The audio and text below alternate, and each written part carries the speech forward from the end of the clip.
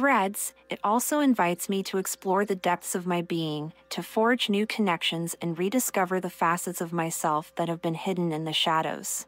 In this realm of darkness and uncertainty, there's an opportunity for introspection, for growth, and for the emergence of a new self. And as I move through the coma's veil, I'm guided by the belief that even in the face of the unknown, there's a light that shines from within, a light that has the power to guide me through the labyrinth of memory, identity, and healing. Chapter 11: Past Echoes. Flashes of memories, like fractured mirrors, offer glimpses of who I used to be. But they remain just beyond my reach, teasing me with their intangible presence.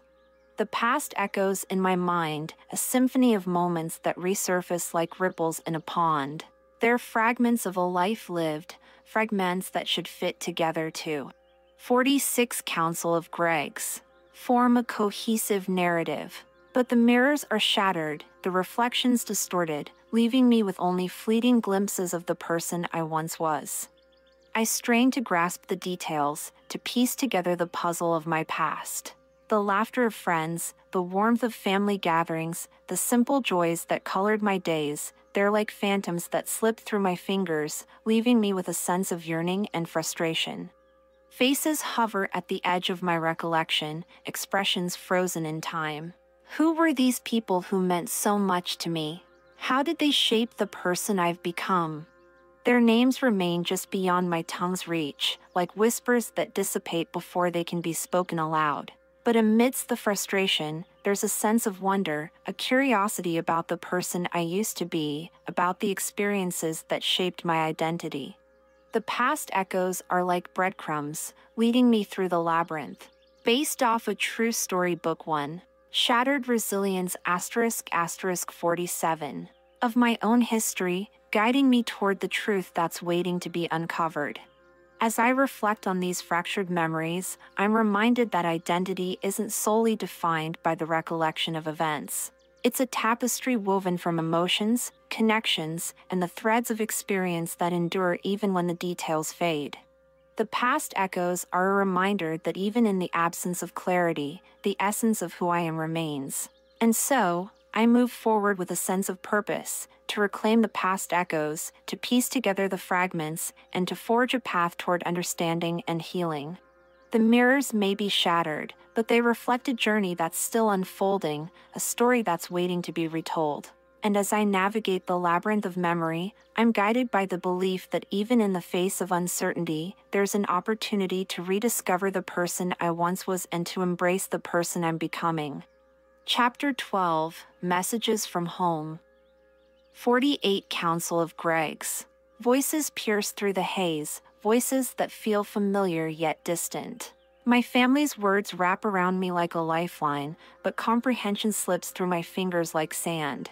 Messages from home are like echoes in a cavern, bouncing off the walls of my consciousness.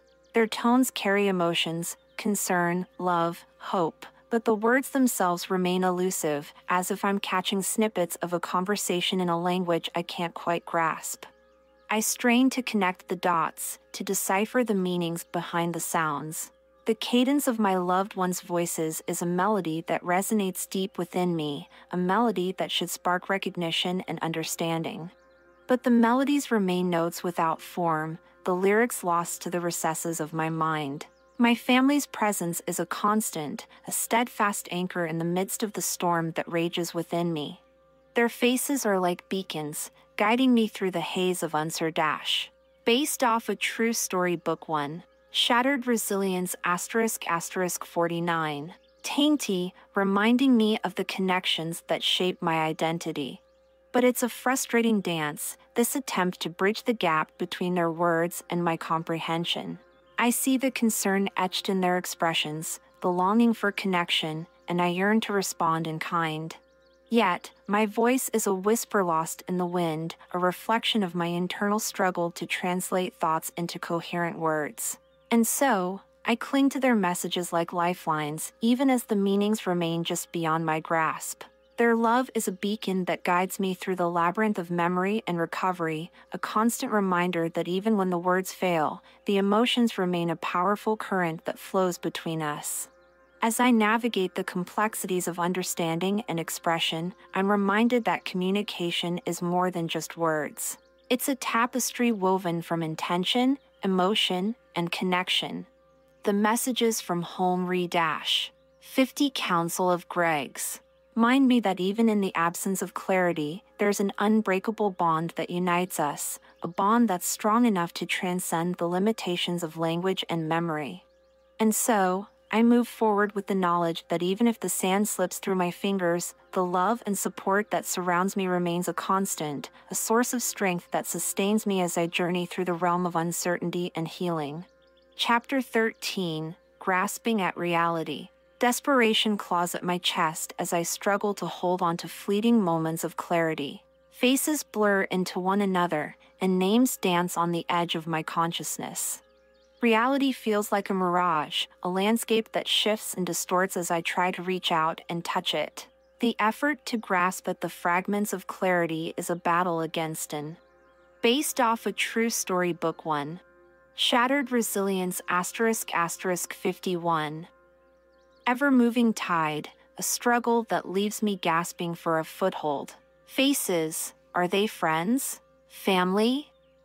Strangers?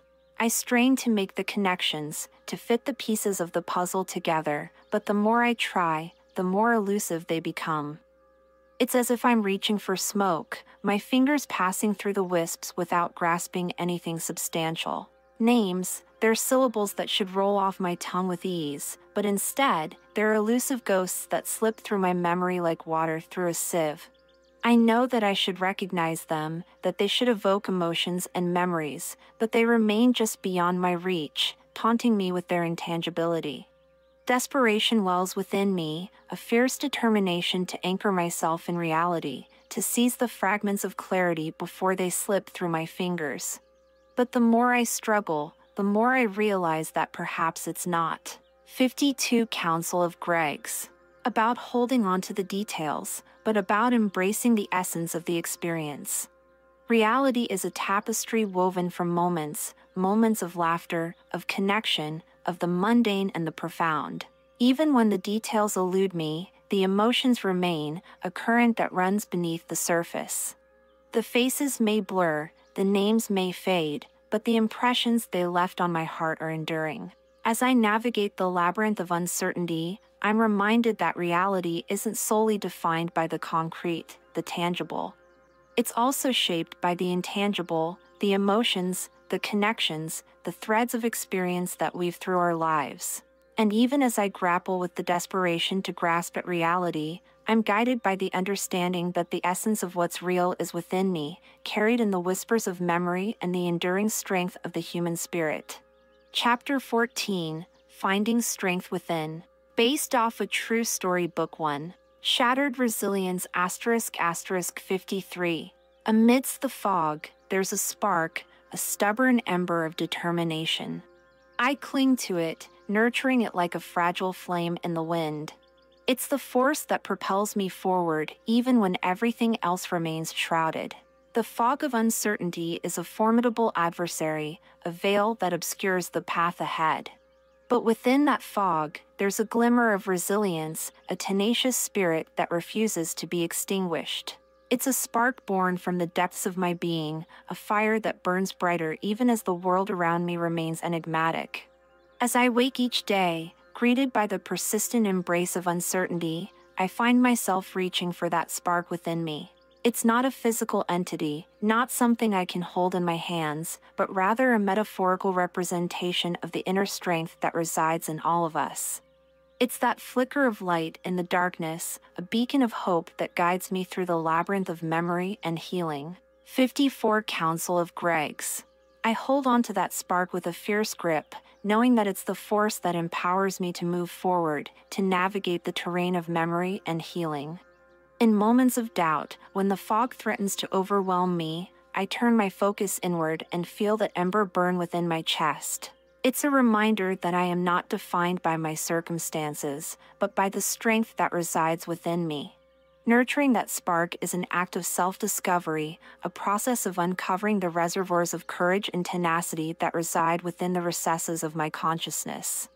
It's not a constant flame, it flickers and waves.